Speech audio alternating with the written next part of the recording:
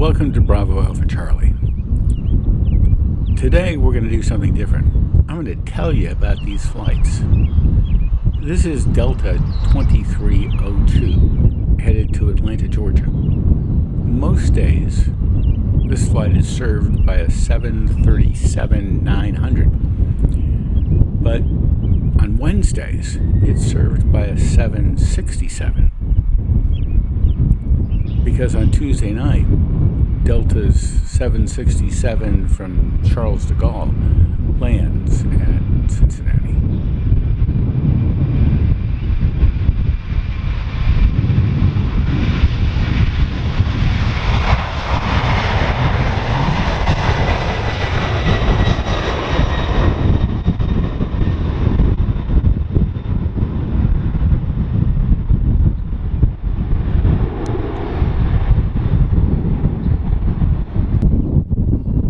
If you're flying Delta to Austin, Texas, you're on Endeavor Air's 4877, a Canadair regional jet. It's just like a personal jet, only you've got about 60 more passengers.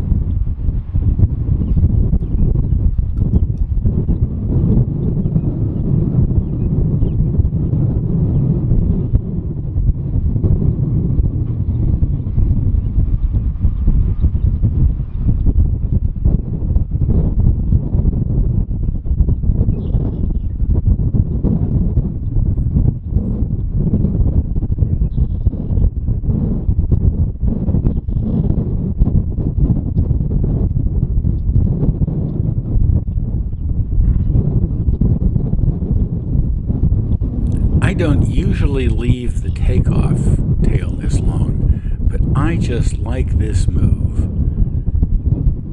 We're going to turn, go south, and show us the side of the plane. I just think that's so pretty. But then I'm a pilot.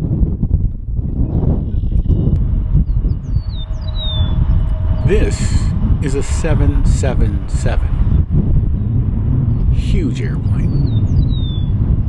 It's flying to Leipzig, Germany from Cincinnati.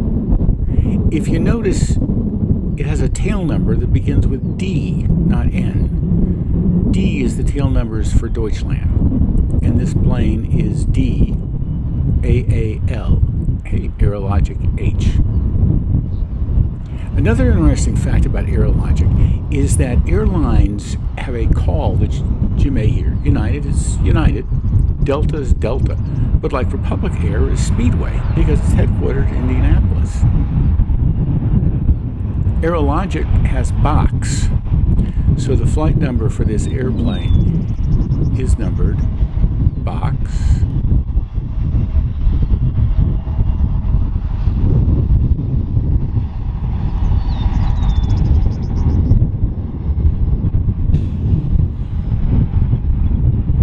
Aerologic saved a lot of money on this takeoff roll because they didn't have to stop.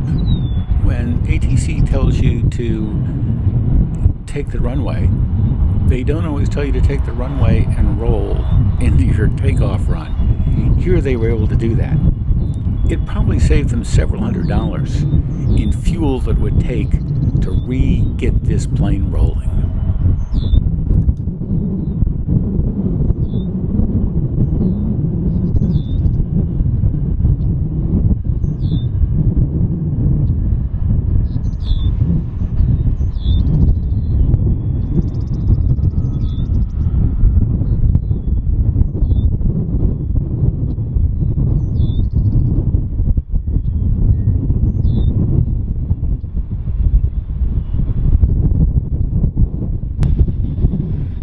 This is American's early morning flight to John F. Kennedy Airport in New York.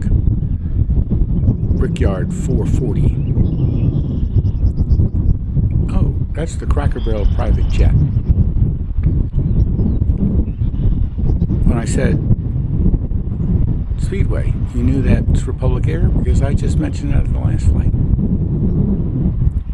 This is an Embraer 175.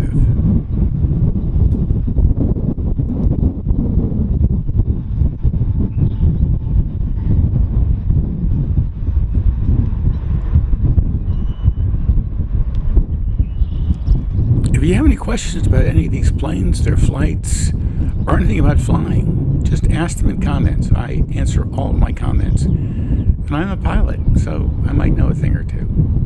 Have a great day, and thanks for watching.